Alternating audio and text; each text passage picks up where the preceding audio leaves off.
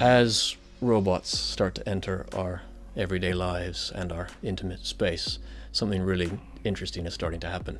And there's incredible puppeteers out there who can bring a sock alive and make you cry and make you laugh. So the question is, how can we capture that? So we came up with this idea of building an armature.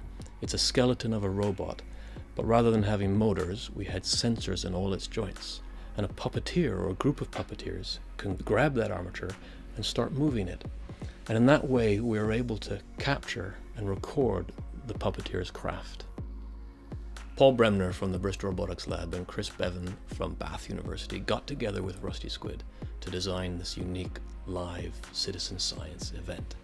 Because not only did we want to capture the puppetry, the craft of puppetry through this armature, but we also wanted to get a sense of how the public felt about robots entering their everyday lives. Data was collected from this armature, and that went back to the robotics researchers, and they could then translate that into software to make their robots much more adept at social and emotional interaction.